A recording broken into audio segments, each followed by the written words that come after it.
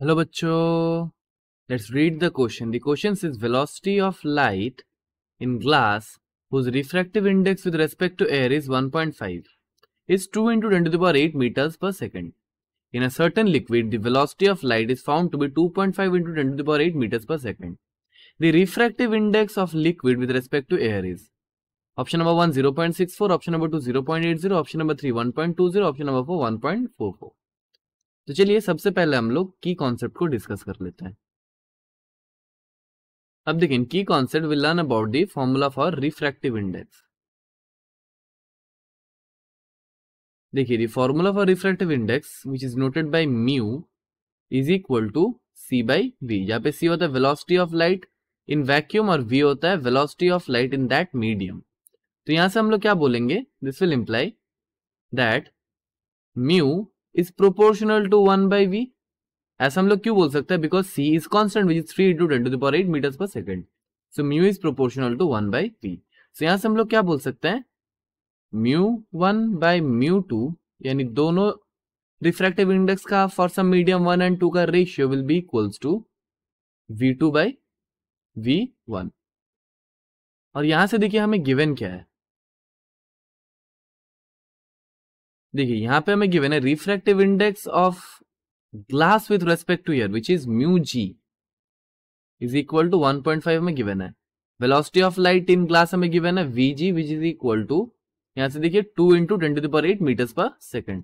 So it is 2 into 10 to the power 8 meter per second.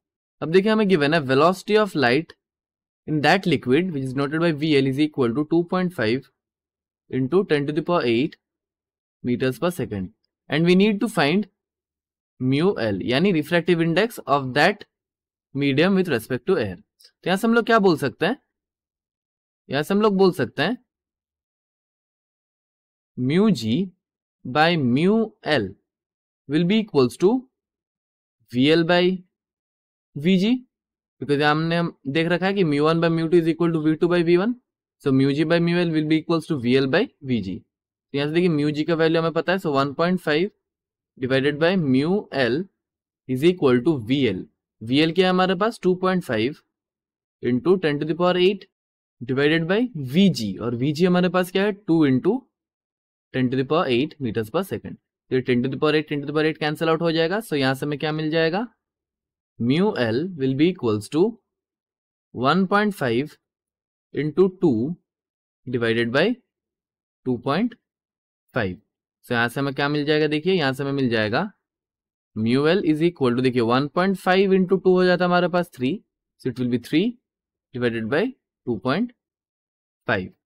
So this will imply that the value of mu L will be equals to 1.20, यानी refractive index of that liquid with respect to air is 1.20, और यही हमें find करने बोला था। So this will be the final answer. वही options check करते हैं। So the correct option will be option number 3, 1.20. The correct option is option 3. I hope you have understood the solution well. Thank you and best of luck.